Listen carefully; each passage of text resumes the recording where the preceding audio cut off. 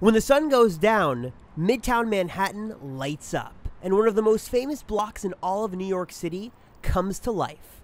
The streets and sidewalks of Fifth Avenue are filled with a glow from street vendors, shimmering lights from the rooms at the Plaza Hotel, and a mesmerizing glimmer of the Apple logo that illuminates the staircase to the flagship store that sits just below the ground. But the store that Apple calls its worldwide flagship will soon be turning off its lights and closing its doors as an enormous remodel process is about to get underway. Apple Store employees have already begun to move contents from underneath the Fifth Avenue cube over to the old FAO Schwarz toy store, which will be Apple's home on Fifth Avenue, at least temporarily, as construction begins on January 20th. Though Apple hasn't publicly announced what the renovation process exactly entails, reports among the tech community speculate that Apple will be taking direct design cues from its newly remodeled flagship store in San Francisco.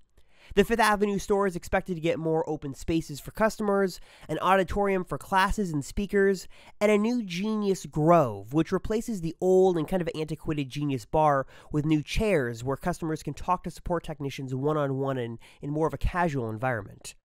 Apple hasn't given us an official timeline to how long the construction or remodel process should take, but visitors hoping to come to the Fifth Avenue Apple Store should expect to visit the temporary one for at least a month or two. But until they close this one down, I'm going to take a look one last time, just for memory's sake. Reporting from the Fifth Avenue Apple Store, I'm Robert Rosenfeld for Networking in New York.